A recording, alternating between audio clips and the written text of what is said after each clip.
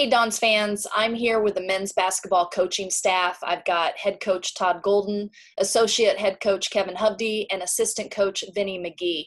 So, guys, The Athletic wrote this wonderful story about a new movement you created called the Coaches Coalition for Progress, addressing the inequalities facing many inner cities.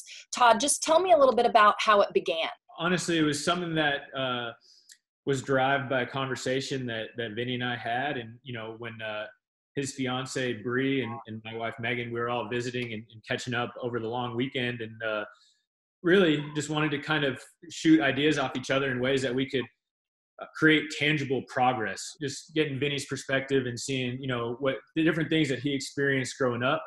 And then, from my perspective as a head coach, what I could do more than just kind of keep our side of the street clean and be able to reach out and be supportive and help others when they need it most. So we just started talking and kind of really thought about kind of giving back to younger inner city kids, kids that haven't had the same experience as a lot of other people, and then trying to provide, tangible resources, both academically and athletically for them to help them out. And then all encompassing, and really there's a couple of different ways that this mission will go, but we also want to create and build relationships between our players and our teams and community officials, whether that be public safety on campus or law enforcement in the community.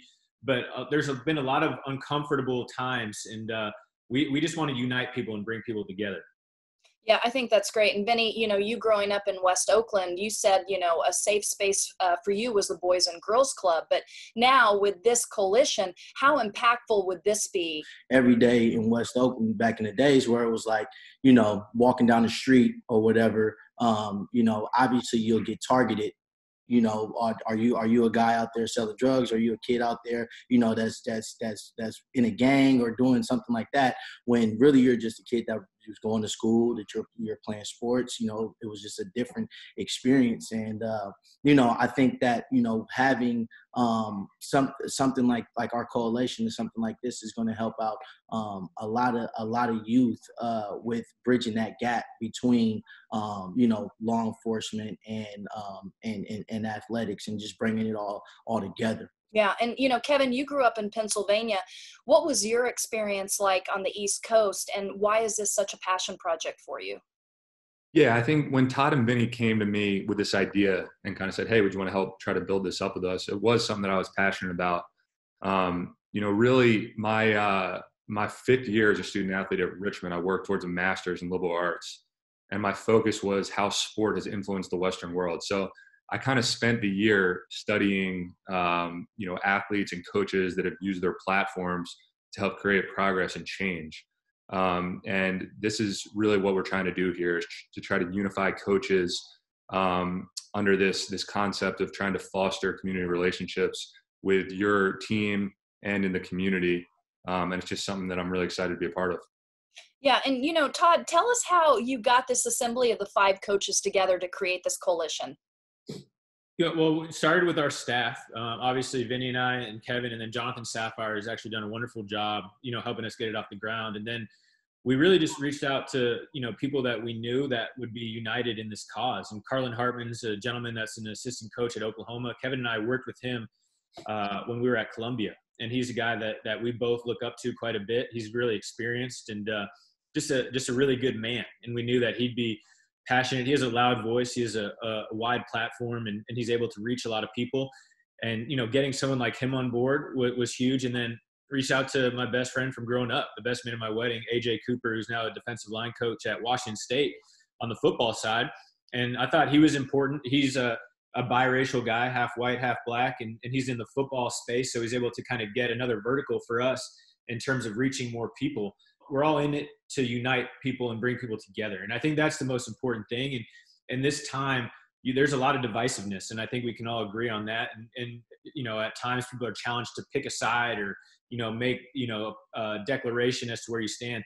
And what we want to stand on is providing these resources and really building people up. And I think everybody can get behind that no matter what side of the aisle you're on. So if we can come together and support and, grow our membership to where we're able to, bring in different people from different parts of the country and in different sports and different races, different men, women, everybody coming together, then I think we're going to get somewhere. And again, if we're able to just create a little bit of incremental progress, then we've made progress from where we were before.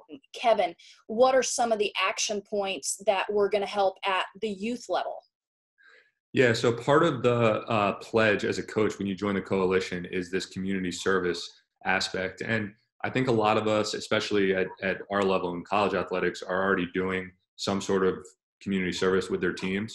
So now it's about basically fostering these community relationships as part of your community service commitment. So what we really want to do is make sure that we get our team out into the community, into whatever that might be, underserved areas, community centers, what have you, and make sure that we're using our platform as our team and as coaches to help young kids basically to create conversation between them and community officials as well as part of our community service each year. Yeah. And, Vinnie, Todd had told me before that there is this really great idea about bringing your college athletes together with the community. And I know that one of your best friends is an officer. Can you just tell us a little bit about that? My best friend, Demario Sims, he's actually a sheriff in Santa Clara County. And when me and Todd were talking about it, and he was like, man, I would love for Demario, we call him Memo. He's like, I'd love for him to come and just talk to the guys. And, once we start talking to him, I was like, man, he would definitely love to do that because it would just give our guys something to look at to where it's, right now out there with all these protests and everything that's going on, people see cops and not all cops are bad cops. So for them to have a guy like my best friend come in and talk to them and give them his background and his story, and really the reason why he got into becoming a cop is for change at the end of the day. He grew up in West Oakland with me. Most of his family, they come from a bad background, felons and all that different stuff. And he wanted to make a change. So that was the reason why he got into the justice system and becoming a cop in the first place. So to hear a guy like that come and talk to our guys and give them that knowledge, come from a background that most of them come from, I think that's just a big thing. And I think that it would give them a different output and a different look at law enforcement and what's really going on out there. Kind of building off of what Vinnie said, we want to build these relationships, and again, a lot of discomfort in every aspect of life is formed by the unknown, right? And just not really being educated or not necessarily being in a situation where you can kind of get comfortable. And our hope is if we can bring law enforcement, community officials, even public safety on campuses to come meet with our players in low leverage situations where everybody's comfortable in a place where, they don't feel like they're up against something, then they'll be able to have real dialogue. And I think they'll be able to look at each other in a much different light. And I think that's something that will help build up that confidence within our players, within, especially the minority players on our team who haven't had great experiences or any experiences in terms of having dialogue with police officers. There are people like Memo who are out on the streets protecting us and putting their lives on the line to make sure that everybody's free. And, if we can, again, continue to build that out and create that comfort level, then we're creating that dialogue, which I think is the first step to the progress and to the change. Yeah, that's great. And then, this is kind of a call to action for these coaches. Just explain a little bit more how they get involved. I know you have a low cost membership fee and you've already raised more than 15 grand. So can you just talk a little bit about that?